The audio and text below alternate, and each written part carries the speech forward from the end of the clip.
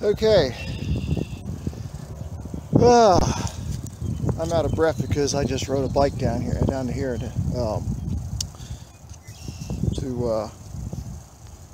Ackworth Beach from my house, a little over 2 miles.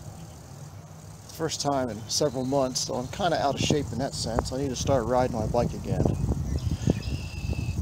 So anyway, I'm going to do a little bit of flying today. Since I had this battery charge for the other day and the weather was too screwed up, and I want to use up these batteries before they go bad sitting full, because you don't want to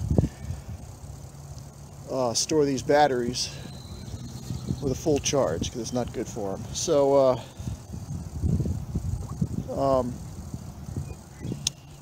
we're going to do some flying out here by the lake. I got a brand new YouTube channel, like I've said before, and so these videos are going to be new on there. Okay, but if you've seen them before, they're going to be old because, you know, go figure. But I don't have too many other places to fly other than have to drive 100 miles. So and it's a little bit breezy today, so we're going to see what happens. So here we go.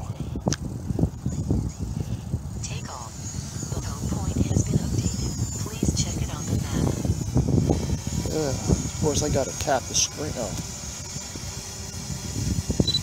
Tap the screen here. Turn on the video. There we go. Let's tap this screen since the Mavic is stupid in that sense. Yeah, I'm gonna bitch about this as long as I own this thing, because my Phantom 3 I'd have to do this with. But somehow this new technology of the Mavic, you got to tap the screen to focus, which I think is bullshit. With the technology of this drone, you should not have to do that. Anyway, I'm going to fly into a headwind because the winds are blowing stiff out of the northwest. So I'm headed northwest and go as far as I can go, and then I'll turn around and come back. I'll go a little bit this way. 300 feet up, 318 feet. And I'm only doing 19 miles an hour out of 40. I got it in sports mode, so you figure this wind's probably kicking 15 to 20 miles an hour. And let's see, I'm doing 25. And I'm going to see if I can reach that body of water up there, which is part of the lake. Which is probably lose radio signal because I got trees in front of me.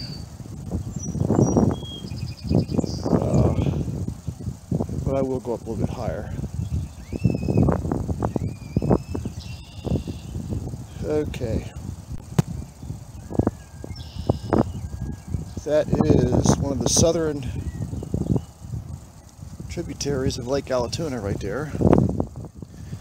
Because I'm flying from Ackworth Beach. I am 3,500 feet away. 3,700 feet away.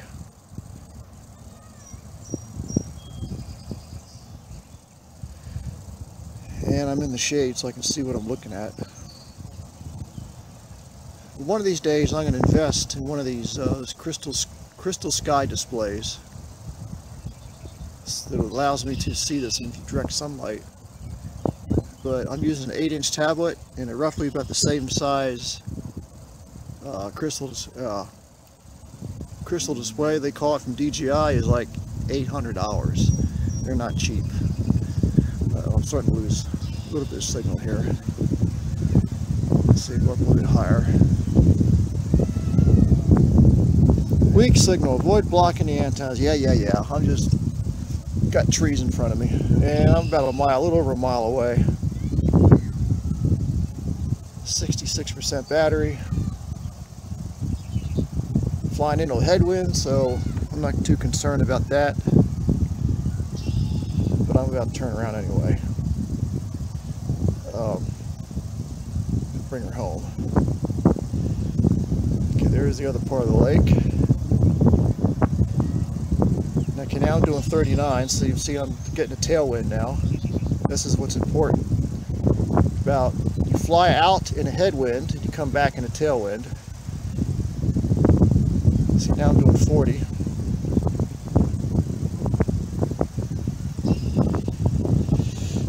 Let's see.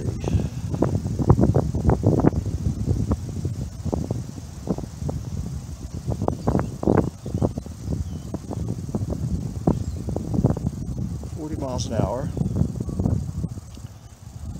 Going about twice as fast as I did earlier because I got the wind at my back.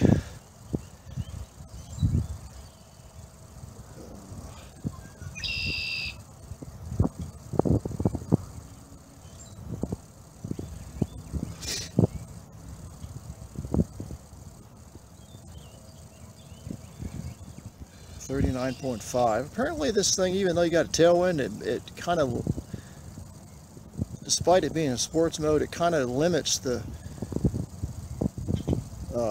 forward speed of 40 miles an hour regardless if the wind's pushing it or not. I noticed that because I got the wind at my back. It's probably doing 15 to 18 miles an hour, and I'm still only doing 39.7. That's kind of strange, you know, because my Phantom 2 and Phantom 3, if I flew those in the same conditions, that's drone to be doing 50, 60 miles an hour.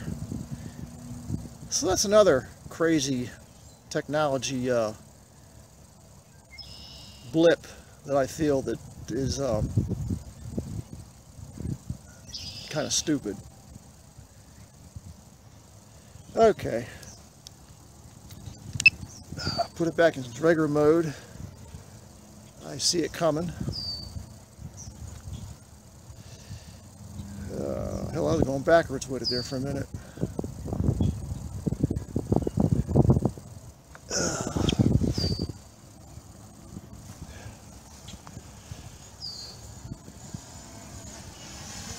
Since this battery was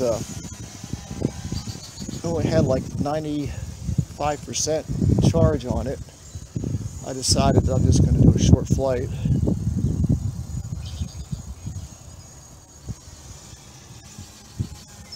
But I got to get it back in to do a selfie, because that's always